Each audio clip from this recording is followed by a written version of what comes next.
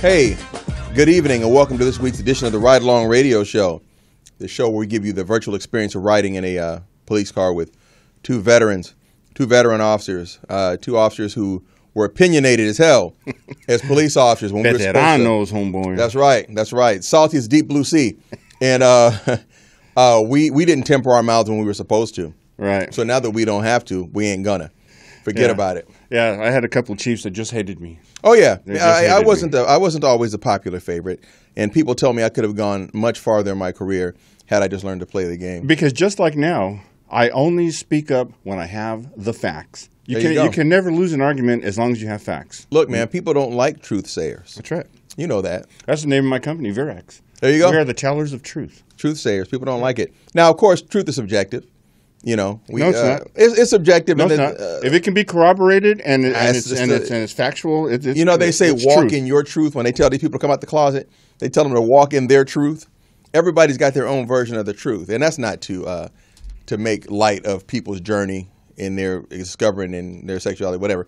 I just use that as an example because this is the new America, as you like to say. It's the new America.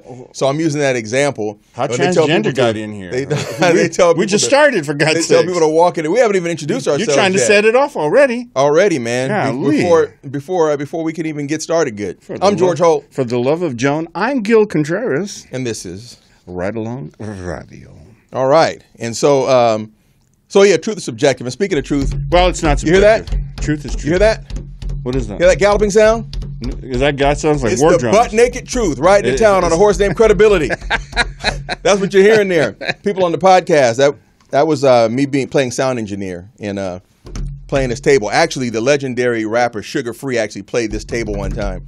He was sitting over there and it was incredible. He did like this little beat thing. I wish I could do it. It was incredible. He's sounded more like war drums. I know that, but that's because it's a Native American perspective. See, that's your truth. That's right. Well, it's not my truth. That's your perspective. That's not my truth. Okay, so you remember that the proverb about the blind men and the elephant, that like 5 blind men are touching an elephant and one's got the tail and he says an elephant's like a rope and the other one's got the trunk and he says, oh, an elephant is like a hose, and the other one's touching the side of the elephant. He goes, an elephant's like a wall, because they were different things to them because they could only see one perspective of that elephant because they're blind. All they can do is feel one thing. So if you ask each one of them what an elephant is, they're going to get entirely different answers. Yeah, but they're blind.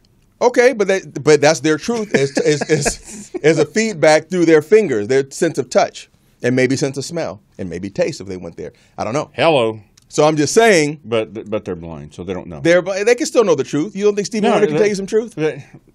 Stevie can't see. Okay. Stevie can't see. I'm sorry. Could Jose Feliciano tell you some truth? Negative. He can play the guitar, though, all day long. Yes, he can. El Ciego. That's right. El Ciego. So, yes, we're bilingual here on the Ride Along Radio Show. Sometimes we could have named the show Chico and the Man. Chico and the Man. There you go, right? There you go. Speaking of Jose Feliciano. So, listen, folks, we like to do social media feedback to start the week. And sometimes we don't have very much social media feedback, but that is not the case this time. Is that right? Oh, boy. I'm telling you. I'm going to start off. Is this from last week's show? This is from last week's show. Okay. I always try to keep it current, right? We got to, because we tell people, hey, we'll answer your concerns or questions on the air, et cetera, right? All right. So one person, and this is the one that I had to respond to because I didn't want to leave it lingering like that. Chris Style 405 says, speaking to me apparently, brother, you should have checked him when he said Kaepernick should just pick cotton. Talking about you being he. Now, I played it back and I listened to what you said, and I don't think that you meant it like that. However, I'm not going to try to explain that in your absence, but I will tell you what I heard you say. Okay. That if things were so bad, then he should be picking cotton or something like. So in other words, if things were as bad as he's saying they are, he would be someplace picking cotton. That's exactly right. But you didn't say would, you said should, and so people took that to mean that Colin Kaepernick should hang up his cleats and go out in the field. He maybe should hang up his cleats I don't want to see him. I don't want to hear from him anymore. He needs to go to the barber. So he can just go. Sure. He can go do his thing, whatever. It's a free country still. But you weren't saying that he should. I wasn't saying that he should. They should take his NFL contracts away and make him go pick cotton. That's ridiculous. What I was saying is exactly what you just said. That's what I thought, and I said that. I told the person I don't think he was saying it like that, but I'll ask him on the air during next week's show, and now I have. And people don't know. I've known you for 25 years. People don't know you like that. So some people are raring to just jump on the slightest. Boy, they stay with their fist balled up. You know what? I remember in Eddie Murphy in Delirious, his stand-up comedy thing. He talked about when the first time, when he got a bunch of money, right? Yeah. First time he went to Texas, he was expecting to run into racism. Don't go to Texas. They mess you up in Texas. Yeah, and he said he got off the plane and the guy came and said, "Sir, can I help you with your bag?" And he goes, "What? A black man can't have luggage?" Right. Exactly. You're overly sensitive. There are some people who just look for racism everywhere. Sure. They'll walk down the aisle at the supermarket and say, "Hey, how come the black olives are in the can, but the green olives are in a jar? How come?" That's racist. It's a pipeline to prison. It's just ridiculous. It's a pipeline to the can from the olive branch. Speaking of olive branch, we'll get back there later. Yeah. All right. So listen. Any other? Yes. Here's another good one. I have a couple, but here's another really good one. I like this one. This is from Imani Nile. This is 3 days ago. Possible future topic: your discussion of the FBI-involved shooting of the Latino you're talking about in Compton. Mm-hmm. It was said after 9/11 that all law enforcement agencies at all levels were to work together better. Has that occurred? Why is there so much discord between the FBI, local LEOs, DEA, sheriff departments, etc.? What could or should be done to improve these relations? I think the disconnect between these agencies hinders positive, progressive law enforcement across the board in this country. And then in parentheses, the CIA is an entirely separate discussion. That's right. Well, the CIA is not a law enforcement agency. No, they're not. But they are still a governmental agency that's charged with passing intelligence on to law enforsement. Right. And I've actually interacted with the CIA as a police officer. So I know that they're around. But and JTTF, after the fusion centers and but before we even get into the content, who was it that sent that? Imani Nile from YouTube. I don't know anything other about the person than their name. Imani Nile. That is an insightful question. That's one of the best questions I think we've ever gotten, at least on YouTube. I mean, people have called in with some great questions, but that's one of the best questions I've seen on YouTube. That's a great discussion, actually. It is because that's why they framed it possible future topic. Right. Yeah. Spot on. I think we should do that because there's something happening that's not right. This week I had really earlier in the week before this thing broke in Charlotte, North Carolina, I was going to send you an email saying, hey, we have to talk about terrorism this week. You got to get a terrorism expert. We got to find out why the FBI, why DHS missed this guy who planted bombs in New York and New Jersey. And then there was another terrorist attack in Minnesota. It's happening almost every day, but it just got, now it's out of the news cycle because of the rioting. Sure. But that because of that topic, there's something happening that's not right. And the JRICs, the Joint Regional Intelligence Centers, the Joint Terrorism Task Forces around the country, they were supposed to collate all this information. You know what? And you mentioned that before on the show about what the job of those things were. I mean, it is not uncommon. It used to be, I always knew cops who had clearances because maybe they were attached to the FBI task force. But now I know so many cops that have secret and top secret clearances because they are involved with intelligence agencies, literally all the way up to the Central Intelligence Agency. Well, everybody has a TLO now. Everybody's got a terrorism liaison officer, right. And so there's a certain amount of clearance that goes on with that. So it did improve after 9/11. But to answer your question about why is there discord between the FBI and local law enforcement, it's usually the FBI that does the investigation of local law enforcement when things happen. And in the case of the Sheriff's Department, as we spoke about last week, the FBI just got through having the Sheriff's Department top brass locked up. Mm-hmm. The sheriff himself, the former sheriff, is getting ready to go to the penitentiary. The undersheriff's already doing time. And there's a sergeant and a bunch of other people that got wrapped up in that sting. Right, a captain, a bunch of others. Right. So the FBI and the Justice Department have been the agency that oversees the locals, and sometimes local cops go to the federal pen, and that's because the FBI put them there. So that may be why when that shooting happened in an area that was controlled by an agency that they just got through going after, maybe we saw some lack of cooperation there or whatever. Right. Well, we need to see some pressure put on the local FBI office because I still would like to know why that kid got shot. Right, sure. Well, where's the transparency? What happened? And where's the riots? Where's the protesters? How come nobody cares? How come that Latino kid's life didn't matter? How come there's nobody on the street saying, "Hey, FBI, if this were LAPD or the LA sheriffs, we'd have protests everywhere. Oh, they shot another guy serving the warrant. It wasn't even him. As they say in East LA, he didn't even do it, homie." Right. Or in Watts, I ain't did nothing. No, he ain't even did nothing. No, I ain't even supposed to be here because they're on probation or parole. Right. But if that was the case, we'd be demanding answers. It's the FBI, not a peep about this damn story. And that's the thing. Okay, so let's talk about that though. The FBI doesn't really have a track record of shooting people. Period. They don't do a whole lot of that. That's just not the part. They don't do that kind of law enforcement.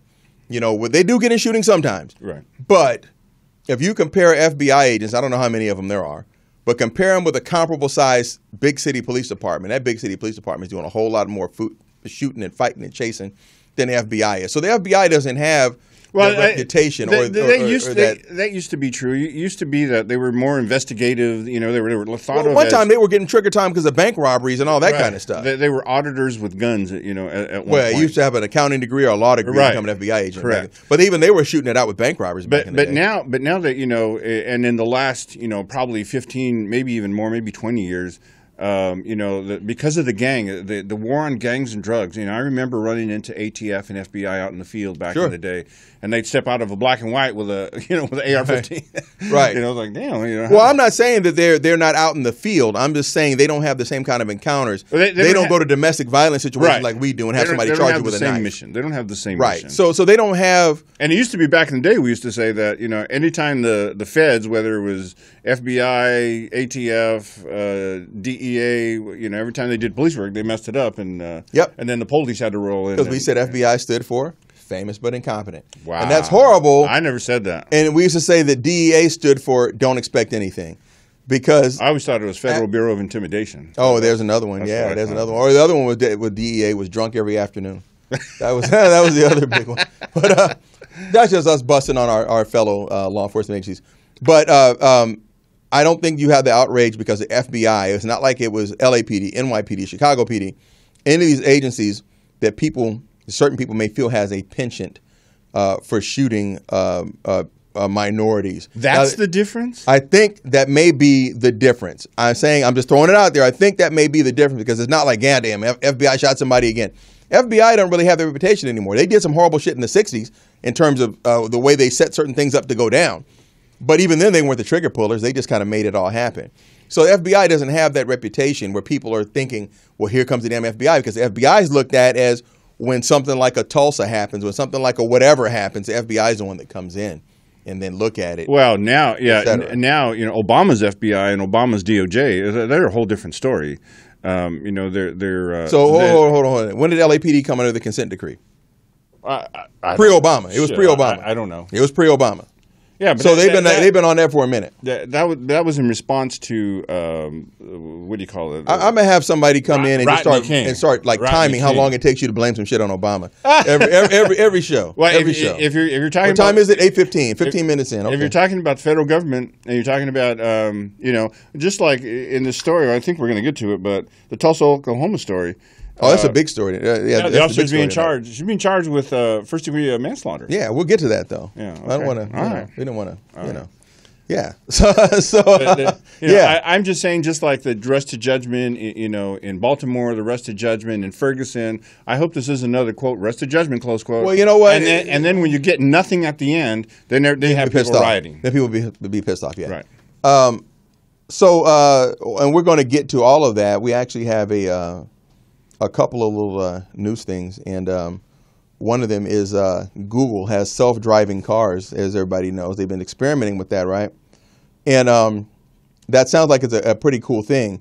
But I was wondering, well, what happens if an ambulance comes by, right? What happens? Does a self-driving car know that it's supposed to pull over, that it's supposed to yield?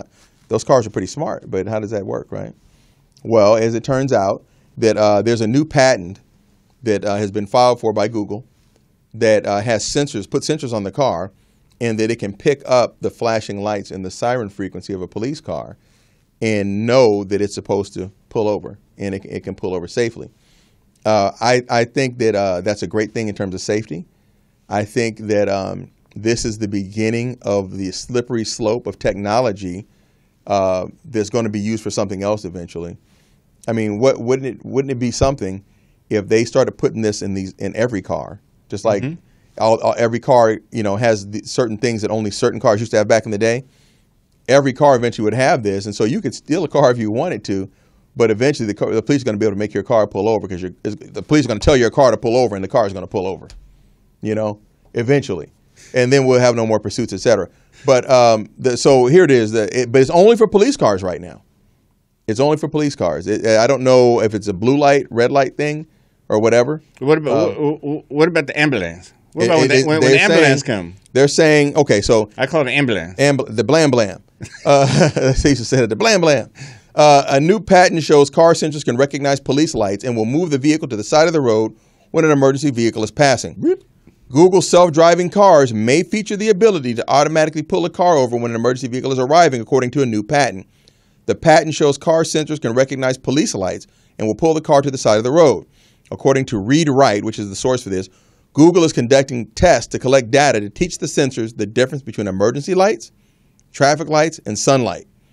Police cars are the focus for now, although the feature might be expanded to other vehicles that require drivers to yield. And of course, that would just be your fire department. And then pretty soon, it's going to be right in the police car. You're going to punch in the driver number or the license plate number and disable the vehicle, and then just disable the vehicle, get them pull over. Well, at one time there was use of a robot. They were talking about, and actually we do a lot of training out in San Bernardino. You've been out there, and that big track they had back there. I remember they were testing out a little thing that they could shoot under your car, right? Like a skateboard-looking thing, right? With a little EMP on it, right?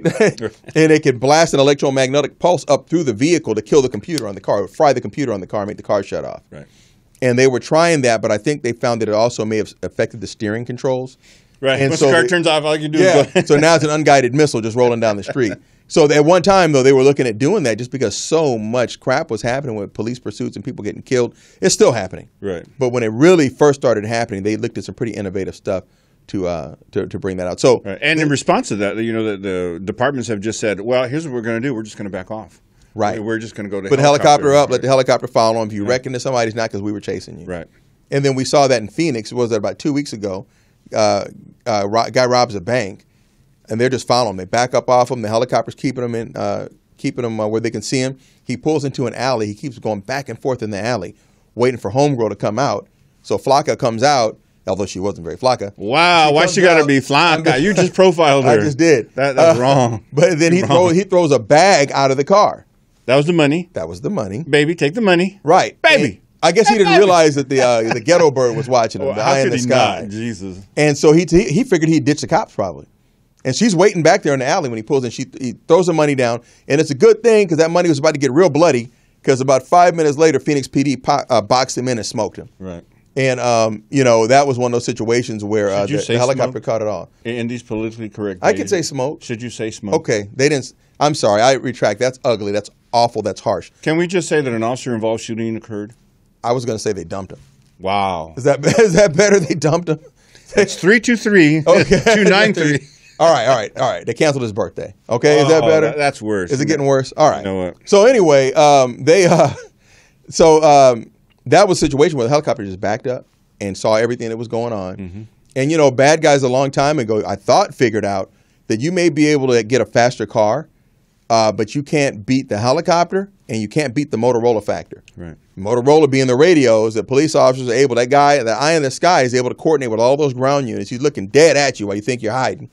Looking dead at you and sending people just to kind of bracket you and cordon you off. Right. So Phoenix PD corners you somewhere and smokes you. So, that... I'll tell you that, police administrators have been thinking about this for years because even when I was still on the job, I was the one who actually rewrote our pursuit policy. And the reason I rewrote it was because the chief said, hey, there's too many incidents occurring out there. I want our guys to be crystal clear about when they can and cannot pursue a vehicle with the light. Right, sure.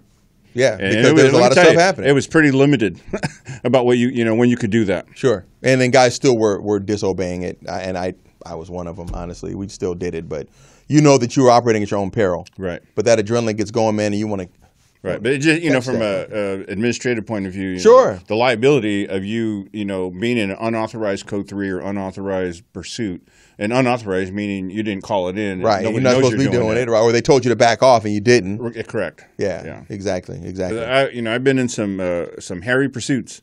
One that was really long, and while it was a lot of fun, right? I was very fortunate that it occurred in the middle of the night. It was probably 3 o'clock in the morning.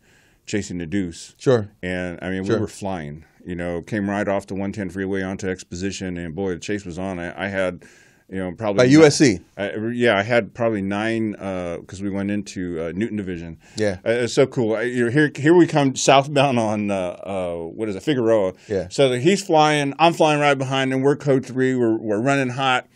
And down the street, I see about 10 police cars, 10 black and whites. Right, they're coming towards you. They're all on the side of the road with their lights on. Right. And so the suspect whizzes by, I whiz by, and in my rearview mirror, I can see all these cars making a U-turn. That's when we used to do that. You can't do that anymore. Sure. We had a line of about 10 police, 10, 12 police cars. It was fun. Yeah, man, those are the days. I remember my first pursuit. Actually, Mojo was driving. And I was passenger, man. I couldn't believe I was actually in a pursuit. Well, I'll tell you, one time, with my buddy, Reginald C. Stewart, Miss Stewart's favorite son, we were in a pursuit down in the harbor, and homie crashed and took off running, and we went up to the car and cleared it, and there was a gun on the seat. So he goes, wait. So we just took the gun, took the car, and let homie run off, and we didn't set up a perimeter. And he was like, right. We got the gun, we got the car.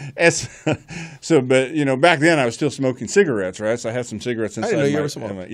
Inside my vest, and Stuart goes, man, he's looking for a cigarette. He said, man, he's nervous. You can't be driving like that.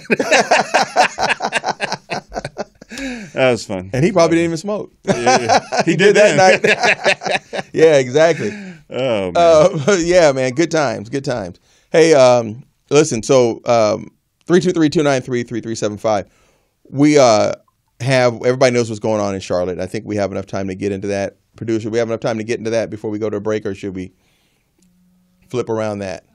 Okay, we'll come back to that. Yeah, because that's going to take some time. Yeah, we probably should do 30 on that and then 30 on the final one. Actually, well, actually, the Tulsa shooting is isn't as I think the rioting and the reason for the riots and the facts that we know now, I think that really does bear some discussion, and and that's where and that's what I'm hoping people call in when we get to the Charlotte, North Carolina situation, and then we get because I think you have Tulsa some video situation. also, and I'll tell you, if you go to my Facebook page, the Gil Contreras Investigator, if you go to my Facebook page, you'll see some video that you haven't seen anywhere. And just before we go to the break, I just want to say there was the daughter of the suspect who was shot. She Facebook lived it, right? Yeah, I saw that whole right after the shooting. Yeah, and they told her he died and everything. I saw it. Boy, I'll tell you, she found out on the news. It was people in the crowd. Okay. And you can see as this crowd begins to gather, and these people are so angry, and they immediately start to threaten to set it off in North Carolina. And it really is the flashpoint. Sure. So you should check out that video. If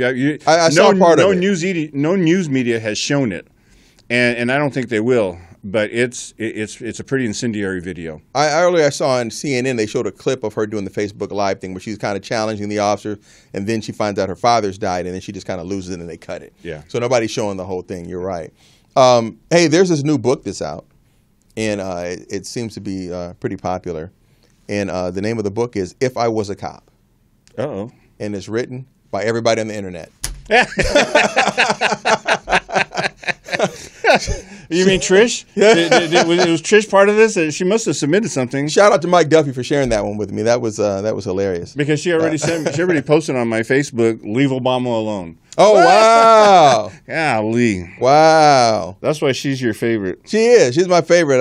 It's Terry and Stephanie. I haven't met them yet. I suppose they're all right, but they can't be Trish. They can't be Trish. Sorry. So listen. Ed in Colorado just. Oh, what did Ed say? That's Reginald Calhoun Stewart. Ed in Colorado. Shout out to Ed. Hey, Ed, 323-293-3375. That's right. Give a call, brother. Give us a call. All right. So listen, we're gonna take a break now because we're gonna get back and we're gonna roll up our sleeves. And then we're going to dive into this. And boy, and you're not going to like Gil's perspective. I'll tell you that. I'll just tell you right now. Well, get yourself ready. Y'all on YouTube. Yeah, all of y'all. All of y'all. You got to point down because the comments are coming here. So everybody leaving those comments. They're coming down here. I'm pointing to the camera. Yeah, I'm talking to y'all. All of y'all. See you in a bit.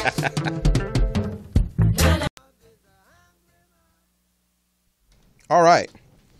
So we are back. And so that was Bob Marley and the Wailers, "Them Belly Full." I love that song. There's actually a live version that they did at the Roxy. That's just incredible, man. I know you probably sit back and listen to Bob Marley and other reggae when you're smoking your medicinal. Yeah, sure. What is that car? The 450? Not the 415 car. I got a 417 card. Yeah, right. 215 card. 215. All right. So listen, we are going to talk now about one of the big stories of the day. And we knew, again, when we started this show, that we would never run out of material. Right. That there would always be some fresh controversies facing American law enforcement and the communities they serve. And, well, we got a twofer this week, actually a threefer, but we only got space to talk about two of them. Right. So, and before we get into there was one last news media or news story of the day that I wanted to talk about. The LA Police Commission or the LA Police Protective League, and who we had last VP Joretta Sandoz on last week. Right. Well, they put out a blog because there was an officer-involved shooting, and the police commission found that the officers were out of policy. And it was a shooting of a female with a knife. And so with the police commission's response to what do you do when the suspect is now closing, even if your partner has given up the tactical advantage and the officer and the suspect is coming at you with a knife, what's an officer to do when we know about the 21-foot rule? Sure. We just covered it 2 weeks ago, right? Yeah. Right. Charles. And so do you know what their response was or what they want LAPD cops to do now? Retreat, run away. They want them to run. Run, Forrest, run. They want him to just run away. Okay, but you also played a video of officers trying to run from somebody with a knife down in Honduras or Guatemala or whatever that was. Right. That didn't end too well either. Yeah. Well, apparently they haven't seen that video or they don't watch the show or something. But it's just I know you guys accuse me of blaming Obama for everything, but in this new America, in this progressive approach to policing, because of this false narrative that has been fed to us over the last few years now, because of that, people think that cops are out of control, and really people are now calling for, and now you have progressive police chiefs and city councils agreeing with this nonsense. They want cops to just back off. They don't want them doing police work anymore. And what the public wants now is a police department that is more like a security department. And that is, unless it's a felony and there's no other way for you to escape, you have to do nothing. Okay, but who as law enforcement, and I don't agree with that approach at all. And I'm not saying that I disagree with anything you said, except the part where you blame Obama for something that local government does. But here's my thing. It's the false narrative I blame him for. Serve if I the had community, a son, he'd look right? like him. Right. Cambridge Police Department acted stupidly. We serve the community. Mm-hmm. And I like to say that communities get the police that they deserve. If they're involved and engaged, the police know that they're involved and engaged, and they get that the police that they demand. Okay, typically, not always, but typically. And if that's what people want police to do, who are the police to say no? That's not how we're going to serve you. As public servants, if that's what that community wants, that's what you're supposed to do. I'll give you an example. Community-based policing. Community-based policing says that. You know what? Before you go on, just later on, replay this and then just listen to what you just said. Okay. And see if it makes sense to you. All right. Community-based policing dictates that it's just that. You police according to the priorities of the community. Okay? Not the crimes? Not the data? You police according to the priorities of the community. And here's what I mean by that. Yeah, I'm going to give you an example. How many times working in the housing projects did you roll by somebody you knew, you roll around, you hit the corner, and there's guys sitting there gambling. They're rolling dice on the corner. Throwing bones. Shaking them up. And they see you, and they stop gambling, they put the dice and the cash away, and they stand up. And typically, once shown that respect, you move on, right? Mm-hmm. Okay. What would happen in Beverly Hills? Beverly Hills PD bends a corner, at the corner of Wilshire and Rodeo. There's dudes standing around shaking up bones on the corner. What would happen? Are there a bunch of white people? Doesn't matter. There's guys out there gambling. They're throwing bones. They're having a dice game on the corner. What would Beverly Hills PD do? If the guys put the dice and the cash in their pocket and just stood up, they'll probably just buy away. Drive by That's a felony in Beverly Hills, and you know it. Just like if somebody was walking on the street drinking a beer in Beverly Hills, and they saw the police, they put the beer down by their leg. If the officers saw it, they're going to swoop on them. In certain parts of Los Angeles, West LA Division, Marina Del Rey, those are things. And we don't want that. We don't want that. Okay. We don't want people driving. We don't want people walking around drinking alcohol. Because that is a priority of the community. In the housing projects, the people don't want us messing with that. They want us stopping the crackheads from stealing their car battery at 3 o'clock in the morning. They want us taking those burglary reports and making sure they're not selling dope in broad open daylight. See, that's what I mean by community-based policing. What do they want us to do about the bounty hunters who are moving dope and guns and money? What do they want us to do about that? They want you to do something about that. Okay, sure. then. But that's why they don't want you worried about this guy shaking up these bones on the corner. Because there's guns and dope and money being moved that you need to worry about that. Yeah, we're and not that's talking what about I'm saying. That's what I'm talking. That's my point. A $3 dice game? Who cares about that? Right, but in Beverly Hills, they care, man. And Beverly Hills, let me get another unit over here. They're on it because that's a felony in Beverly Hills. And West LA and Marina Del Rey, that's a felony. You know what? I'm going to get somebody from Beverly Hills to come in because you be dissing them. You know what? I have some friends from that department. You be steady dissing them. Man, you know what? I use them because they're the exact opposite of where we came from. Yeah, but you're trying to make it sound like, these guys are just out there and they don't have the amount of urban, high crime urban area. They don't. I know they don't, but they still have crime. They do. No doubt. They're right on the border with all of Los Angeles. And stuff passes through and they try to grab it. Nothing's happening there, but they grab the stuff that comes through. Into their damn city. Or they think it's coming through. Hey, we got a caller, though. Into their damn city. Caller, what's your name and where you calling from? It's the Monday morning quarterback. Oh, no. Baby sis Trish. Well, Trish, thank you for calling. Sorry, we're out of time now. Bye. So what's happening? So, hey, help me gang up on your big brother here as he tries to blame Obama for everything from the weather to Donald Trump's hairstyle. Thank you.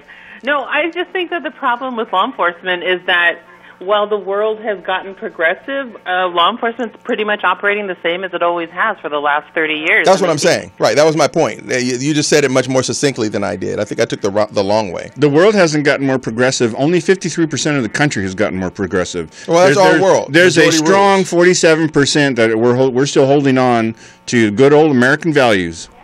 Well, that's still less than 53, right? Is that the same 47% that sunk Mitt Romney's campaign? No, that was he talked about 47% that would never vote for him, and he was absolutely right. It was 47% of progressives like you and George, and then it was the other 5% special interests, the gays, the transgenders. Don't say never. All of them. Those are the ones he was talking about. Because given what's happening right now, I take Mitt Romney over either one of those clowns that's in there now.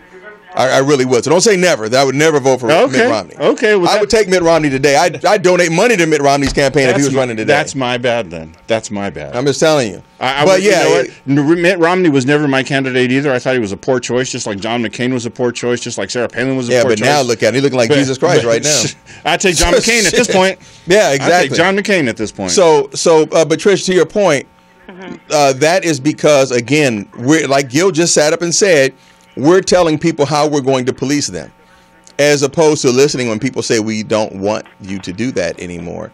Our community has decided this is the way we want you to police. Yeah, according to Gil, though, it's like it's operate as if it's the 1990s, or even before that, and then you just have to suffer the consequences as the law enforcement agency and the policies. I mean, this idea that law enforcement policies cannot evolve is just silly. I just don't think that even as human beings, there's no institution that has finished evolving. Nobody is at their pinnacle. No institution right, and it never will be. Right. Thank goodness, because we're smarter, we're using technology better, we're better informed. Yeah, sure. Exactly. And we've seen changes. I mean, from my time coming on the job in 1989 to when I left the job in 2014, that was there was so much evolution that had happened in that period of time. But also, another thing that happens is new officers come in and people with new mindsets come in, and that's also those people are reflective of the community as they come in. and they don't always just get sucked into that mindset that the law enforcement agencies tend to have. This is why you are seeing some of these. You said progressive police chief. Where'd that guy come from? Mm-hmm. He came from society, became a police officer, and worked his way up through the ranks. And this is why, some of the older officers that we talk about who were great cops, but their mindset and the way they looked at things wouldn't fly in today's world. Right. Well, yeah, I mean, and I think, because I happen to be friends with both of you on Facebook, you guys, the older you're attacking the shit out of us, man. Your friends are, and if they're retired LEOs, it just shows in their responses. They're very hostile.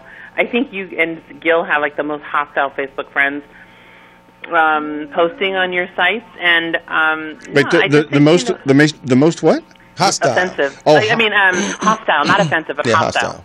Okay. Well, you know what? They are very opinionated, and they know that on our pages, I think that even people who disagree with me know that they're free to express their opinion on my page. I can't speak for Gil with that, but I know that on my page, I get a lot of pushback from from Trish and her little progressive and Eddie Goodman, who was a guest on the show once. Yeah, and me. They're mostly wrong about stuff. Trish is this. She was just talking about institutions evolving. These people believe that gender, how you were born, they believe that's fluid. It could be whatever you think it is, wherever you want it to be. Well, but gender identity is a human it's an artificial construct. Okay. Gender roles are a construct. You're either a man or a woman, period. That's it. There's no discussion to be had. I don't mean biologically. But I don't want to get into that topic. We can do that. That's another topic. We can do that topic another day. And that's really outside of our bandwidth on this show. But I'm pushing. But and today Trish posted some silliness about the institution of marriage and how she thinks it should evolve, and it has. It has evolved. But, okay. Has it not? All I'm saying is that law enforcement has evolved. And I was just talking about pursuit policy earlier. There was a reason that we had to rewrite our pursuit policy because we were trying to evolve and to make it safer for the city and safer for the officers. But for the larger issues, and then September 11th happened. And because September 11th happened, officers went. If you remember, the FBI, NYPD, they were hated on September 10th. September 11th, they all got killed. All of a sudden, everybody's a hero. Now, everybody who wears a badge is a hero. I'm not sure that we should have done that. Right. However, that's a societal pendulum. But we have evolved now, and we've evolved. We've turned police officers now into the first line of defense of counterterrorism. Yes. It's the street cops, and you saw it last week in New Jersey, in New York, and in Minnesota. It was an off-duty cop who took out the terrorists. Right. And this is really what I wanted to talk about this week. But then the other stuff happened. This stuff happened, and it kind of took precedence and took it out of the news cycle. But this notion that law enforcement has to become a security company because the community wants it, well, sometimes the community don't know no better. Police officers are there to do one thing, and that is to maintain order and keep the peace. Right. No, I don't think officers should ever put themselves in danger. Like this nonsense about running from a knife. Right, well, the officers don't choose to put themselves in danger. The radio does. The radio tells you where to go, and it tells you, hey, I mean by how you respond to that, by somebody's coming at you with a knife and you turn and run. You can't be running away. If the cops are going to run away, what am I calling them for? Yeah, you're right. I'll just use my own 417 and take care of business. Trish. All right. So, Trish, listen.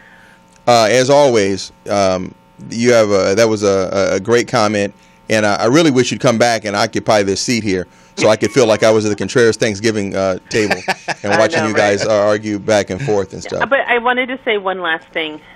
This idea, this unwillingness to see that perhaps law enforcement agencies and policies could evolve is the reason why there is no clarity. So there are times when, so here you have what you're calling, I think in North Carolina, you guys are calling a legitimate shooting, but then you have... Who's you guys?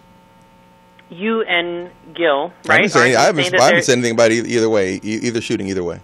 Yeah, I said it. I put it on Facebook. Okay, so, I was going to say one of you guys did. So, posted the photos of the gun. That's right. It's good shooting. Go ahead. We're all so blessed to have, Ben Shapiro, whatever.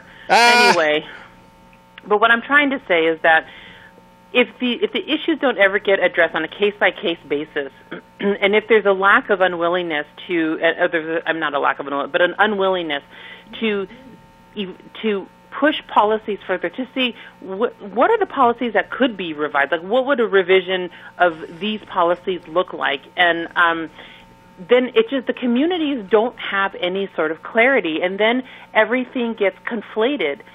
Nobody can sparse out, okay, well, this is this kind of shooting, this is this kind of shooting, okay, well, this is a legitimate shooting. Well, because you're asking for the community to develop technical info, though, or technical expertise. Hold on. Even Cam Newton said in his address to the press, he said, we all know that, I'm paraphrasing, but he said black folks don't always do right by black folks. He's admitting that they're, what Gil's always talking about, this black-on-black crime.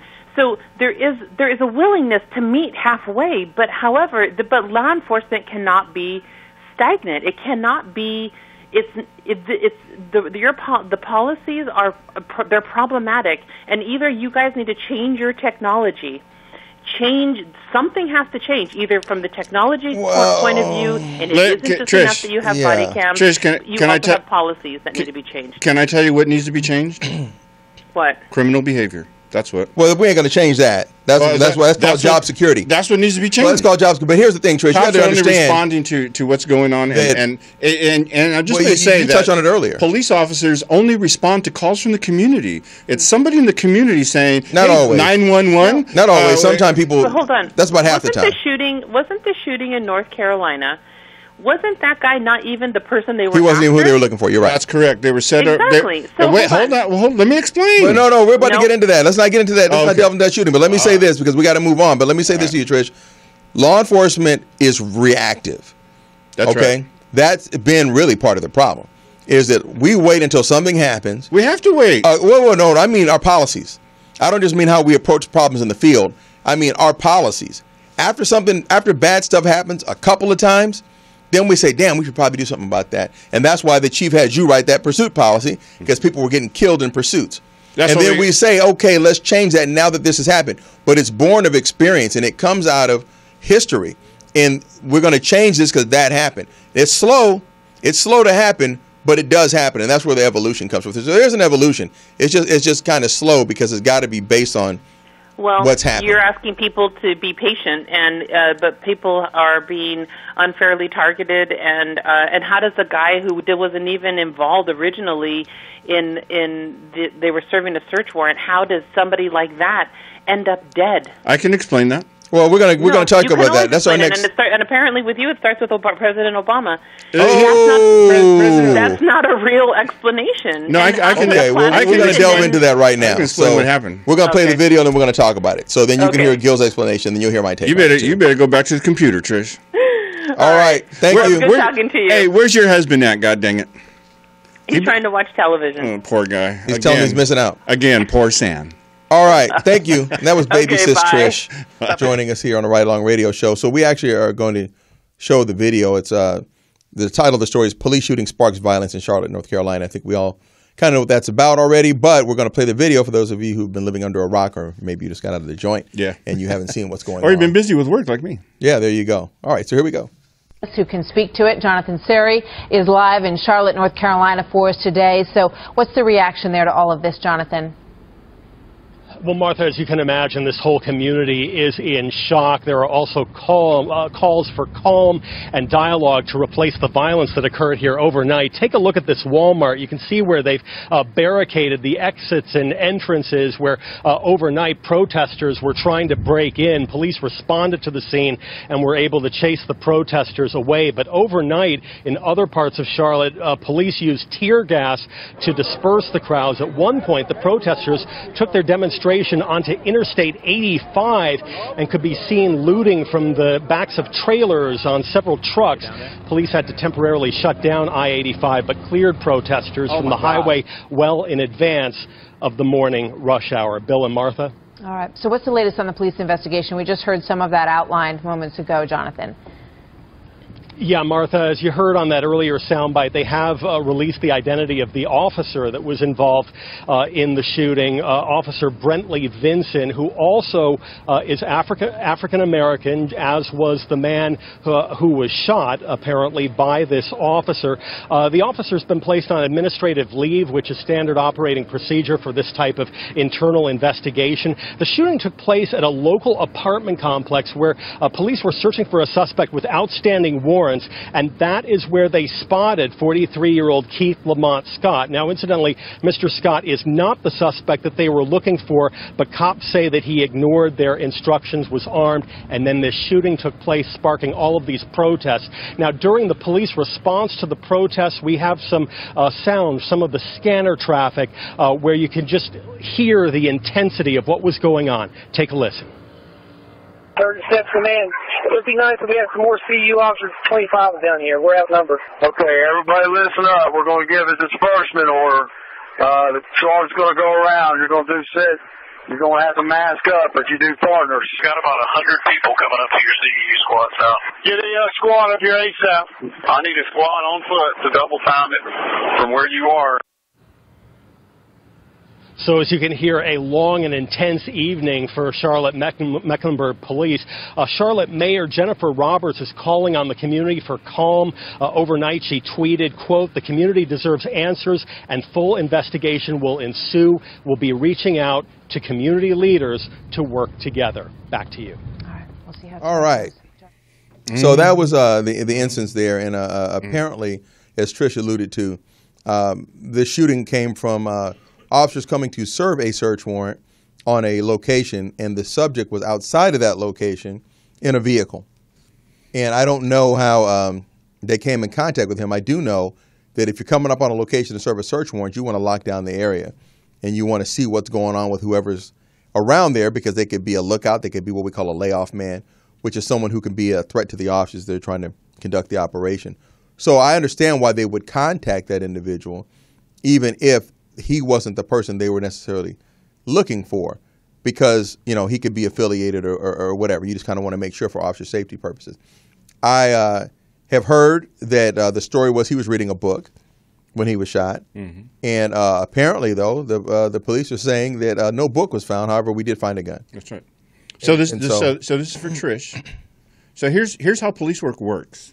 You have a warrant team, and they're set up on a location. And they're police officers in plain clothes sitting in cars with binoculars. Right, and scoping it out. And we're waiting for our guy. And then somebody says, on the Unit 2, hey, be advised, a vehicle parked over there. There's a suspect sitting in the gun. He just got out of the car. He's got a handgun in his hand. He's walking around his vehicle. He just got back in his car. That's what they saw? That's what they saw. Okay. So the officers go to contact. Because even though you want it to be a new America, we can't have people sitting around or walking around with guns. Now, I understand that North Carolina is an open carry state. So what's the big deal? So I'm not sure, if that very liberal gun laws in North Carolina. So anyway, the officers go to make contact with the suspect. Apparently, he got out of the car. They gave him some instructions. He got back in the car, and then he failed to comply, and then there was an officer-involved shooting. That's how that happened. So you try to make it like, when one tries to make it that here's this poor old guy sitting in the car minding his own little business with a gun. We don't know why. He maybe in North Carolina, it doesn't matter though. Well, I don't know. It's open carry. I don't know if they allow you to walk around with it in your hand. Well, that's a different story. So I don't know about that. But I do know this: if I'm doing a search warrant at a location for a suspect with warrants, and I see a vehicle parked and somebody's sitting in it, and he's got a handgun, and he's walking around and getting back in the car, I don't know what he's doing there. I don't know if he's part. But you're going to contact him. But we're definitely going to contact that individual, and we're going to find out. And if that guy had just complied with whatever the officer said, because let me tell you something: when somebody has a gun in their hand, if you saw the show 2 weeks ago and we talked about knives, for God's sakes, and the 21-foot rule, the time that it takes to be holding a handgun in your hand, talking, George, I don't know what you're talking about, man. Wait a second, boom. Right, just like that. It's so fast you don't have time to react. And this is what happened to one of the officers in New Jersey who found the terrorist. The guy was asleep in front of a bar. And the owner, after about 20 minutes, goes, hey, that guy looks like the guy on the news. And he calls the police. They show up. They see a guy sleep. They go, is this a homeless guy? Or, you know. They go, hey, man, wake up. How many times you do this? Hey, man, wake up. Wake up. What you doing all the time. Hey, man, get up. We got a call about you. Huh? What? Boom. He shot the guy in the vest. So wow. This notion that, you know, police officers can somehow magically contact people 100% safe is just, it's ridiculous. And that's how that shooting occurred. But something you said, though, raises questions. What's that? Plain clothes. So if plain clothes with a vest that says police. If they were fully marked and you could recognize that's what was going on, and clearly this happened in the daytime. We know that. Yeah, if you watch the video, the officer that shot the guy, I saw the guy. The officer who shot the suspect is wearing a bright red shirt and he's got a black vest that says police on it. Okay, well, that's clearly marked. Wearing a black technical vest. Right, that's clearly marked. There's no question. Let me tell you something else. People in the hood, they know who the police is and who they ain't. Well, typically. When they see an unmarked car, they know. But now something else you said, though, this flies in the face of that, and it's just, you were making a generalization as usual. But this is a black officer who shot somebody. And I remember was it last week you said it's only a big deal that's right. when a white officer shoots a black suspect. And it doesn't matter if they're armed or not. If it's a white officer who shot a black suspect, it's a big deal. Well, this is a black officer who shot a black suspect. That's right. And now we're seeing the town of Charlotte burn. And so, I'm going to get to so it's not a racial. There's no racial component this time. I'm going to get. Well, first of all, the fact that we even have to say the officer who shot him was black makes it racial. Because it's separate from the pattern. It's the exception that proves the rule. It doesn't matter. We're talking about cops. We're not. The race is a non-issue. Bullshit. Cops don't care what race you are. Okay. They want to take everybody to jail. Yeah, when it comes time to make the decision to take somebody to jail, but what about when it comes time to make the decision to stop you to see if you need to go to jail? Now, once I found you with a bag of dope, it don't matter who you are, you're going. But I got to decide who I'm going to stop first to see if you got a bag of dope. Sure, but if you're working the university section of Charlotte, and it's a black community, and everybody that lives there is black, and the criminals are black, it's likely that the people you're going to contact are black. Of course. So that's not racial profiling. And so in this case, the racial component has been removed. But by and large, we see that that's not the case. And we're going to talk about that in the next case we're talking about. But, all right. But okay, so in this situation, they did find a gun. So they found the gun. Now, here's where the false narratives start. And again, if you go to Gil Contreras Investigator Facebook page, you will see the video that was posted by, it was live streamed by Lyric Scott, who's his daughter. The daughter of the suspect who was killed. And you can see that right after the shooting, she comes out of the house with her phone. Right, because somebody told her they shot her father. Right, and so and it's an hour-long video, but it's really worth watching because once they realized, and some neighbor came out and said, "Hey, they just said on the news they shot your daddy's dead." Wow. Once they said that, I mean, it just turned. Yeah, her whole thing. Yeah, you could tell. And the suspect's brother, her uncle, who looks like 25. I don't know, you have a 25-year uncle, but happens. But anyway, as Sarah Palin, her family set up like that. So as they started to things start to escalate very quickly. But the one thing that the family starts to do is they start to threaten to set it off in Charlotte. Sure. They said, "Oh, it's going to happen tonight. Right. You watch and see. Take off them uniforms. Take off them badges. I don't care anymore. You know, you got guns. We got guns too. Right. You know, we're going to set it off tonight." And I think the city of Charlotte ought to sue that family. What? Yeah, I think they ought to sue them for all of the research. Sue the guy that got killed? His family for starting the riots. That was the flashpoint right there in that community, right after the officer removal. So everything was cool, and there had been no history in Charlotte, North Carolina. There's been no history there that would contribute to this. Everything was peachy keen. I'm not talking about history. I'm talking about this incident where they said he was just out there reading a book. But it's important. No, it's not important. It is important. What is important is what he was doing in that moment. He was contacted by the cops. The false narrative about this goddamn book started with that family, and they didn't know. When she starts the video, she said she was inside asleep when she heard the gunshots. Right. Later in the video, which is an hour long, and I spent the whole day down doing research on this because I want to know what happened. Why are people burning down another American city? And it turns out it's another false narrative. It's that family that started. It doesn't even matter. It does matter. It doesn't matter to them. And sure, here's why it doesn't matter to them. It doesn't matter to them. I'm not saying that it doesn't matter. I'm saying it doesn't matter to the people who are out there tearing that city up because enough is enough. And people feel like this has happened so many times. Now they don't even want to hear what happened. Gil, they don't care about what really happened. All they know is the police killed somebody. That's the new America. That's all they know. That's the new America. But it's the new America is that way because the old America was so fucked up. Right. And what happened is so many people got killed by the police, and we can blame our predecessors in our career who are going out doing shit to people and never got held accountable for it. And this pattern built up to where people had enough. Now it's just like anybody else. Let's say you know somebody who's a pathological liar. Now anything they say, you're going to doubt. And now they're going to get called liars even when they ain't lying. Cops are pathological liars. Let me use that as an example. That's a poor example. No, it's not, because this is what I'm saying. Even if you have a pathological liar who lies all the time or has a history of lying, maybe not all the time because nobody lies all the time, but has a history of lying, you are going to doubt everything they say. And you're going to think they're lying even when they're not lying. So unfortunately, that's the legacy we have inherited, or not us, because we're out of the game now. But these young coppers that are out on the street now who are trying to do the right thing, who are doing their jobs in earnest, have inherited this legacy of brutality from those who came before them, who were doing awful shit to people, particularly in the American South. So people are sick of that, and now they don't want to hear it. Now, why are you going to burn up your own city? I don't know. And you lose all credibility to me when you start stealing shit. Because what does you knocking over a Foot Locker or a Charlotte Hornet merchandise store, I don't know why you'd want that shit anyway, but what does you knocking over a Charlotte Hornet merchandise store have to do with that man being killed? See, it dilutes the message. That's right. And it shows that some people are just criminals, and now there's an excuse to act out in a criminal manner. And when normal people like me, people are so pissed off, and normal people who are not involved in criminal activity, when we see this on the news, I was watching the news coverage last night, I was just shaking my head. I was like, "You've got to be kidding me!" Yeah, well, it's happened time and time again. And then today, when I got all the story, got the facts, and understand that false story started with the family. They're the ones that started. But it doesn't matter. That's what I'm saying. It doesn't matter. No, it does matter. It doesn't matter to them. It does matter because it's not about that one guy. It matters to the people who are not involved who have to live in that city. Just like the LA riots were not about Rodney King alone. It matters because now the governor had to call in the goddamn National Guard to take control of that city because the people in the university district are out of control. That's ridiculous. It is ridiculous. I agree with you. They shouldn't be rioting. But I'm just telling you, they're pissed off, and it's a historical reason they're pissed off. We're going to go to a break. We will be right back here on the Morris Media Network on the Right Along Radio Show. And hey, put this number in, 323-293-3375, so you can speed dial when Gil starts talking shit again. We'll see you in a minute.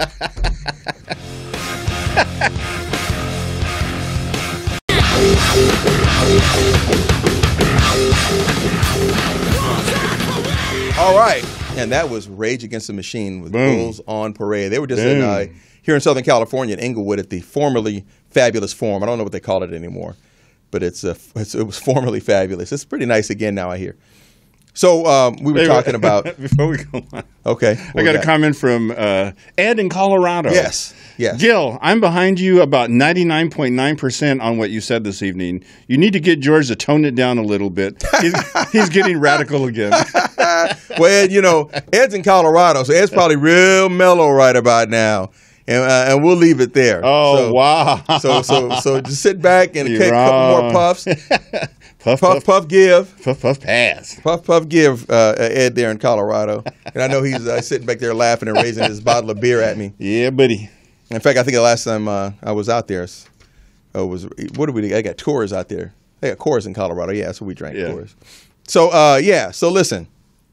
We were talking about the situation in Charlotte, North Carolina, and people rioting. And, people riot historically for political reasons. People riot when they feel powerless, right? That's why you don't see other groups rioting who may not feel as disenfranchised. It doesn't excuse it. It doesn't mean that it's acceptable. It doesn't mean that it's okay. I'm just talking about why people right now. I don't understand riots like the Huntington Beach surf riots. I don't know exactly what that's all about besides just mob mentality gone wild and alcohol. Yeah, alcohol. Alcohol, right. Alcohol. Right.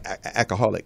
Alcoholic beverages. 390 white people. And so that is a riot. That is not civil unrest in terms of people are pissed off about a particular thing. It's just it's become a tradition. Or when Mexicans go crazy because Mexico wins in softball. Or we saw the Laker riots back when the Lakers were good. Yeah. We would see people tearing shit up downtown L.A. Yeah, that was my people. You can say it. There's a bunch of Mexicans out there. Well, there's a lot of people. Hey, L.A. is soccer, yeah. But the Lakers had everybody out not there. Soccer. I'm talking about the Lakers. Los Lakers. Yeah. We haven't seen Los Doyers win anything in a long time. Los Doyers. Well, ever since Valenzuela got sent back to the minors, why we don't really care no more. So but people are rioting because they feel like I'm angry, I have no outlet. Some people, or it's an excuse for criminal behavior, or I need a new pair of Nikes. Well, exactly right. Sure. So that's why when you do things like break into the Charlotte Hornet store, and again, I don't know why you would even be bothered with that. What are you going? You actually going to wear that? Stop it. Just stop it. You actually going to wear a Charlotte Hornets jersey? Whatever. Anyways. But you're breaking in, you're stealing stuff, and man, that's got nothing to do with that man laying dead in that morgue there. That's got nothing to do with that police officer that shot him. It's got nothing to do with anything except your own criminality. So all it does is it dilutes the message. It takes away from credibility. It's a bad look, and it's stupid. And people who are there, these things aren't organized, unfortunately. They're not organized, so you don't really have a command post calling back people from looting. This one was, and it was the family. They said organized it? They said they were going to set it off. They said, you don't know who we is. We roll deep. That's what he said, the brother. That's what he said on the like that? They said, we roll deep. You don't know who you mess with? Okay, but you know what? What did we see in Florence and Normandy? Florence and Normandy was the flashpoint, but that wasn't organized. No, Florence and Normandy. Well, I'm talking about this one, for God's sake. I'm just saying, how was it organized? They sent out flyers or something? Yeah, they did. Text message. Flash mob. Set it off tonight in Charlotte. We're going to set it off. That's possible. And if they did that, if that's true, then there'll be some accountability behind There should be. I'm telling you, they should be prosecuted, and then the city should sue them. They're never going to get 10 cents from these people, but they should sue them just to show that until you understand what happened, it was a tragedy what happened to that guy. You ain't going to get a jury in the world to give the city a dime when that man was shot, especially if there was a legally owned pistol, if there was no reason in most people's mind to shoot that man. If he didn't comply and the gun was in his hand, if the gun was in his hand, sure. That's that, because the gun ended up on the floor. Somebody mentioned something about an ankle holster. Did you hear anything about that? They had an ankle holster? No, I didn't hear about that. That was mentioned to me earlier today. I don't have that corroborated. I don't know about that. So all I know is the gun's there. We saw it in photos. And that's one of those things where the shooting itself wasn't caught on video, or it was, but they're saying it's not usable. Right, you don't see the gun in his hand in the video because the body cam footage. Right. I guess the way it was taken, it's too shaky or whatever. You can't really see the gun. This is the new America. This is policing in the new America. We thought, I know what we do. We just put video. Nobody will believe anything until they see it on video, and then if what they see on video doesn't fit their narrative, they just dismiss the video. Right, and we've seen that happen too. We've seen people say, "Well, video evidence is one thing," and that's true. Because video evidence only shows one perspective. That's right. Unless you've got multiple perspectives, like in the video we're going to show later, there's more than one perspective of it, and that helps you kind of piece it together. But, unfortunately, man, it used to be that police officers were cloaked in the mantle of believability. Remember that? What was that? A couple of shows ago, we talked about that, the mantle of believability. And people would listen, and if a police officer said something happened a certain way, well, goddamn it happened that way because the policeman said so. Mm-hmm. But we messed that up, okay? Police officers ruined that.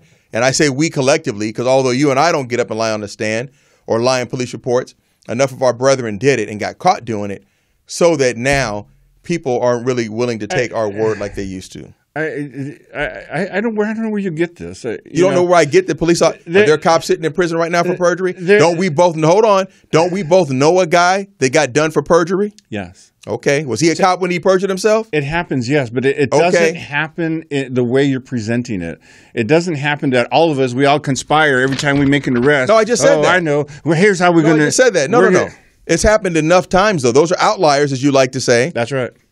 But it is not as much an outlier as you'd like to make it. I think we both know that there are people who stretch the truth, who test the lie and pencil fuck people and everything else.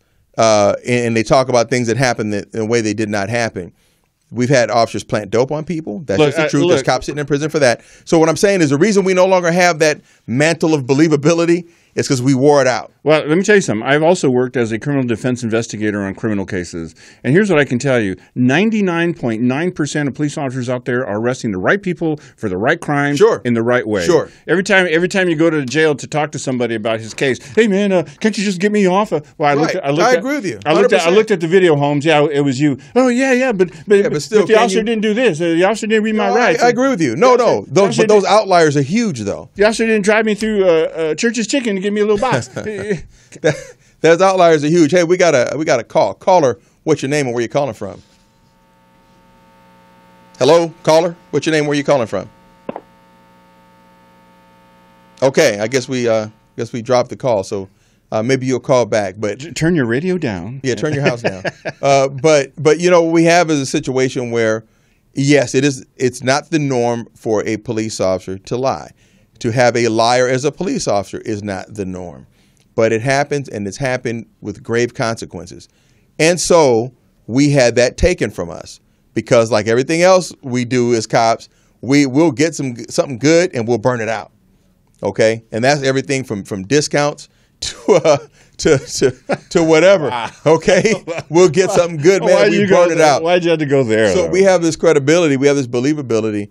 And it was burnt out, man, to the point where a lot of people just don't believe us anymore. It's overdone, and it's part of this false narrative. It's out of control. But that ain't false. I just named somebody we know. So without I didn't name him, but I will. You want to say his name?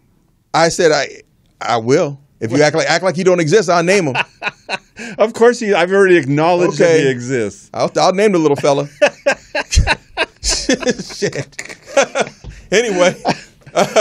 But that guy got done for perjury because he lied. You're killing me. And the dude lied on the stand, man. And he actually was trying to help somebody when he lied. That was the irony of it all. So all law enforcement are now liars because he is. No, of course not. But that guy, a situation like that doesn't help the rest of us. For the love of Joan. It doesn't help the rest of us when somebody lies like that. And so that's just one instance. And that's just, I use that guy because we both known him a long time. Okay, but there's other cops out there who've lied, man. They've had cops sawing off shotgun barrels to get it below the legal minimum so they could book a guy for having a sawed-off shotgun. We've had that happen right here in L.A. County. So we've done shit to remove that mantle of believability. As a result, people don't believe us anymore. But we need to move on because I'm looking at our timing here. Wait a second. But so what about when the community lies? Well, what happens when a criminal lies? They're criminals. Nobody expects anything different from them. And thank God they hold us to a different standard. Well, thank God people don't think it's okay for cops to lie. Well, here's thank God they hold us up different than they hold up criminals so far. Thank God. Here's the new America because of this false narrative. The Massachusetts Supreme Court just decided the other day that black suspects can run away from a police officer because of this historic racism thing that you're talking about all the time. And they can. Yeah, they get to run away now. Now they get to run. So that's no longer a crime? It's no longer delaying or resisting? Yeah, they get to run to their safe space in Massachusetts. Oh, wow. So normally our producer who doesn't weigh in on these topics, she's all fired up now, probably because her legendary daddy's in the house. But she said they get shot in the back when they run. Well, not in Massachusetts because they get to run to their safe space. And it used to be illegal in California. You could shoot fleeing felons. You still can shoot fleeing felons, but the category or the description of fleeing felons needs to be wide open. Oh well, we don't want to call them felons anymore. Well, listen, let's move on to our next show, our next topic, because we don't have a whole lot of time. However, on my Facebook page, everything is there. All the facts that'll dispute George is all there, so you can find it on Facebook. He cherry picked a bunch of stuff and put it up there. Gil Contreras, investigator. So listen, back to the social media thing. We're going to talk about the Terence Crutcher shooting. And I got a lot of pre-show engagement on this one. One from our favorite Teresa Dash, and one from my personal favorite Seymour, and my friend Jeff Shelton. Seymour and Jeff Shelton kind of went back and forth a little bit about this story. Did you see that? Yeah, buddy. It was epic because they both got real slick, witty dialogue. So they like to go back and forth. They're both bright and educated, and they hit back and forth. I think he even called her C less. So wow, yeah. That's what we called her. But she had a good comeback on her. It was nice. Anyway, my Facebook page isn't open like that, so if you don't know me, you have to request it, but then you can see it. But maybe Teresa or C will post it so somebody can see that going back and forth. But the topic was, and the question I was asked was, what do I think, or what was my take on this Terence Crutcher shooting in Oklahoma? by Tulsa, Oklahoma PD. And at the time, I had not really seen what was going on. Then I read up on it, and I said, I'm going to hold off until the show. Because honestly, we do like to keep these conversations organic. We talk about what we're going to talk about. We agree on a topic, or we say, hey, let's talk about this. Okay, cool, let's talk about that. But we don't sit up and really debate it, because we want you guys to get the unadulterated, unfiltered, uncut, stepped on 0 times experience. Listen to us bicker. Plus, I don't want George to try to, undo my fact. He don't want me to go run and get some facts. Some nonsense. He don't want me to run and go get some facts. He can pull up the puff post or something and try to do it. Well, we don't. But hey, you show up armed. Either you show up armed or you don't. That's just how that is. So we're going to play the video of this police shooting an unarmed Oklahoma man named Terence Crutcher. Apparently, his vehicle had stopped. I guess he ran out of gas on a highway in Tulsa. Yeah, I don't know what, but it was a disabled vehicle. Yeah, disabled vehicle in the middle of the road. Someone had called 911 about that vehicle, but the first officer to respond, was actually on her way to a domestic violence call. She made the observation. She gets out, and then I guess the 911 call comes out, or she saw it on her way, so she stopped to deal with it. Other officers show up, and we're going to roll this footage, and then we'll come back and talk about it.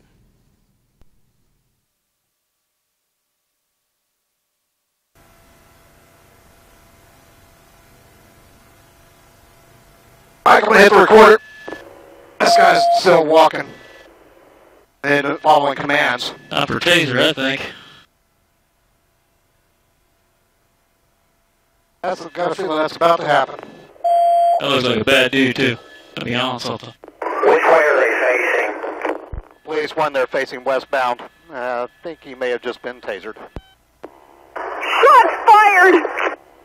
Ooh. 321, we have shots fired. We have 1 suspect down. We need to enter here. They need to get this eastbound closed down if they could, because they're not going to be able to let anybody. Okay. Police 1, we're going to need to get eastbound 36th Street North. Actually, we're just going to need 36th Street North shut down at Lewis, and then probably back off about 3 or 4 blocks to the west of there. I'm going to go up a little higher now, like here.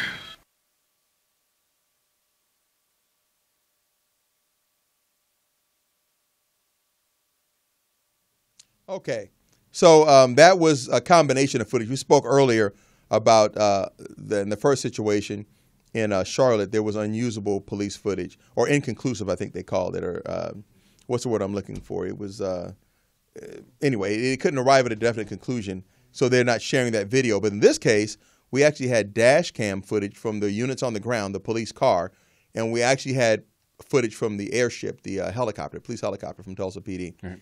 And putting those two together gives you a much better picture of what's gone down.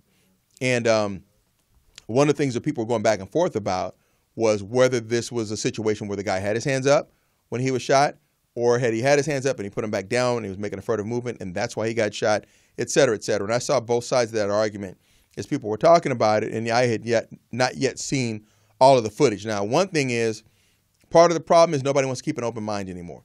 And I get it, okay? People are sick of their side being attacked one way or the other. And one of the reasons I withheld talking about this is I wanted to wait and see what was going to come out as they release more and more information. But you have people who always take the police side. You have people who always take the suspect side. Trish. And, or Gil. And so you have that situation where people aren't being open-minded. And I think looking at this video now, and listening to some of the facts that have come out about this, it appears that it comes as no shock to anyone when they announced that the officer who shot that gentleman was going to be charged today. And in fact, this was so shaky. Listen to this. Donald Trump expressed concern about it. Let me read this from Associated Press. He was in Ohio at a church event. Okay. So at the end of the Ohio church event organized by members of his diversity coalition, Donald Trump's got a diversity coalition. All right. Trump was asked about recent high-profile police shootings in Oklahoma and North Carolina. Trump said 40-year-old Terence Crutcher, the one we just saw, who was killed in Friday's Tulsa, Oklahoma shooting, looked like, this is a quote from Trump, looked like he did everything you're supposed to do, and he looked like a really good man. Donald Trump goes on to say, this young officer, I don't know what she was thinking. I don't know what she was thinking, but I'm very, very troubled by that. And he called it a terrible situation. Now, it's interesting that he says he looked like a really good man, did everything you're supposed to do. The guy, the helicopter, the officer in the airship says he looks like a bad dude. Now, how do you get that from 800 feet in the air, that he looks like a bad dude? What do you know about him? What can you see in the twilight from 800 feet in the air that tells you that he looks like a bad dude? So there's all these questions floating around about that. But now that the officer, again, has been charged with manslaughter in that shooting, I think and I hope that those who are rushing to one side or the other would take a step back and say, let's look at, as Gil would say, the facts. Yeah, because I'm going to tell you, if the prosecutors in Tulsa moved on Officer Betty Shelby to charge her with a crime, just to avoid riots like what they're watching in North Carolina. Right. And so they just say, you know what, let's just charge her. This looks shaky. And I'll tell you, they've done her a terrible disservice if that's the reason they did it. It looks questionable. He does walk back to the car with his hands up until he gets to the vehicle. And then, his hands go down, and then that's when the shots are fired. Now, I don't know what she perceived as a threat. Is that going to justify the use of deadly force? Because somebody tried to deploy a taser, apparently. Somebody did deploy a taser. So he was tased and shot at almost simultaneously. Jesus Christ, that's awful. So got to be an awful experience. So I don't know, but it would be nice if we could just say, "Wow, that doesn't look good," but I don't know. So let the investigators do their job, and then when we have the facts, nobody says that. Then we can say, "Oh, okay." Right. Nobody says that. But that's what we do, and thank God, because that when there's an officer-involved shooting, the one thing that both George and I do as experienced investigators is we say, okay, before I even get on the radio and start commenting about stuff, I want to make sure that I know the facts about this. I want to make sure that whatever's available at the time, that I understand it from a policeman's perspective, because that's what we're supposed to bring to this show, not a civilian perspective. I'm not supposed to, be boo-hooing for criminals out here. I'll leave that to George and Trish. But my role here is to bring a law enforcement perspective, as I understand it, from my experience and training on these different issues that we talk about. So in this shooting, it does look questionable, but for right now, I don't know, because I don't know what she perceived. And if this is a rush to charge her to avoid rioting in Oklahoma, and you end up with another Baltimore or Ferguson where there's no charges or there's no conviction, stand by to stand by. Well, here's the thing, though. What she said, apparently, did not line up with what was proven later. And it may not have lined up. It doesn't line up with what we see. I'll agree with that. And it doesn't line up with what I see. And it may not have lined up with what her fellow officers on the scene saw and said. We don't know yet. That's possible. And you know what? And if these officers, who may have learned from what happened in Chicago, where like 13 officers get rolled up because they tried to corroborate the Laquan Scott shooting, if these other officers said, now hold on now, I don't know where she got that from because that's not what I saw. Right. Then we may have reached a turning point. We may have reached a turning point in police culture. We may have reached a turning point in police community relations. Maybe we can usher in a new era of détente between the police and the community in terms of officers willing to say that was wrong what that officer did. I'm not going to. I don't know. I don't know that it's so much a new day in law enforcement, but I'll tell you this, because there was a shooting in Venice right here, Venice Beach, a homeless guy, LAPD, 2 officer. And when the investigators asked the officer's partner who did the shooting, they asked him, why did your partner use deadly force? You know what the officer said? He said, I don't know. I don't know why he shot that guy. Right, sure. That was his response. But in my experience, that occurs when you have an officer, and everybody knows them, who are trouble. They just don't do it just quite right. They're always trying to, and you go, okay, well, one day they're gonna make their own bed, and then she did that, and they go, oh, well, there it is. Yeah, right. See, and it's too bad somebody had to die. See you, Betty. we got a caller late in the game, but we do have a caller. Caller, what's your name? Where you calling from? This is Ed. Ed, is this Ed from Colorado? Yeah, I'm not smoking any doobies. Big Ed. What's going on, Ed? The world. Yeah, exactly. So now, did you see this shooting, this Tulsa, Oklahoma shooting? Yeah, I watched it on numerous occasions today. Watched it several times. Now, for people who don't know, Ed is a retired police supervisor and was in the game for a number of years and goes way back with both Gil and myself. We were both Rickies at the same time. Oh, wow. 30, yeah. Is that 33, right? 33 and a half, I think it was. Jesus Christ. God, 25 was long enough for me. I don't know how you did it. and in 2 different states, by the way. So Ed, what you think on that? Help me out here, Ed. Help me to school George. What do you think about this shooting in Tulsa, from what you see in your professional opinion? She panicked. She panicked. And you say that because you heard her voice on the air after she shot, or just what you could see from the airship, or what? Well, it's from her voice. She panicked. And if you're looking at that, there's he wasn't reaching for any weapon that I could tell as far as the vehicle was concerned. Well, you know what, Ed? Also, now it looks like the window was rolled up. The window was up. Yeah, so with the window being up, you know, because her story was he was reaching into the car, but the window was up. So, and there's blood on the window that's rolled up. So that's why I say her story doesn't match what is starting to come out now, and that's probably the main reason they decided to do her. There again, I'm not going to Monday morning quarterback her in that respect, because there's a certain angle that you can't actually see what he is doing. Right, sure. But that's one of those other officers on the scene who are on the ground, who got eyeballs and looking right at it, basically like she's looking at it, and they're there. They're 15 feet from the guy, and they're seeing, they're hearing, they're smelling everything. They know what the tempo is right there, as opposed to us looking at it from the air, from dash cam footage, whatever. So I think the tale is going to come from those officers who were there, and see what they have to say about it. And you know, the fact that they decided to go ahead and file these charges may indicate that every officer there didn't back what she was saying. We haven't heard from the other 3 that were there with her when she shot. Well, we haven't, but I bet you the DA has, or at least the OIS investigators. Yeah, exactly.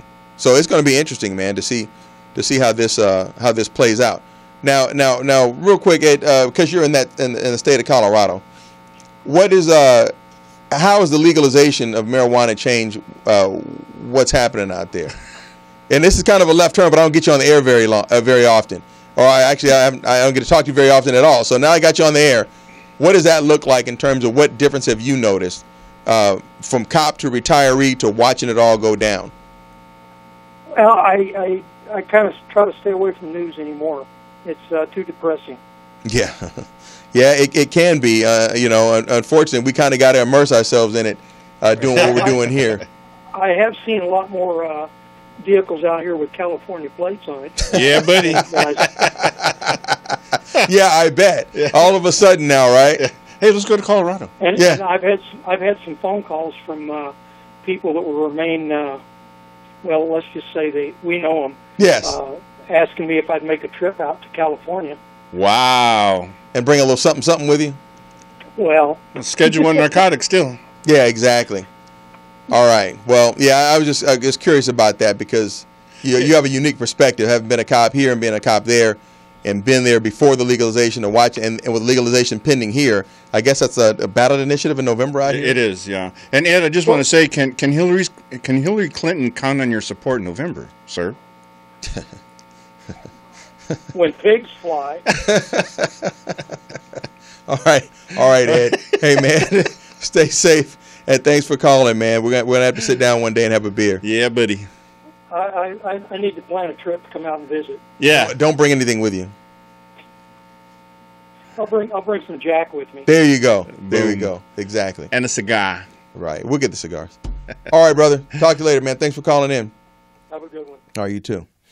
So that was Ed from Colorado, who hits us on our text regular as he watches the show. Yeah, so I'm actually got to have that dude call in, man. Ed and I were rookies. I think we were hired like the same week.